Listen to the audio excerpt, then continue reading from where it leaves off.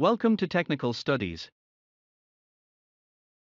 If you are part of a pipe fabrication team, you must know how to read the isometric drawing. And to read an isometric drawing, you must know the cardinal directions, east, west, north, south, and up and down directions. In every piping isometric drawing, the north direction is shown on the upper left of the drawing. Sometimes, we get confused with the other directions. I will show you a tip to remember all the directions easily. Even though it is not a great tip, it will be useful for beginners.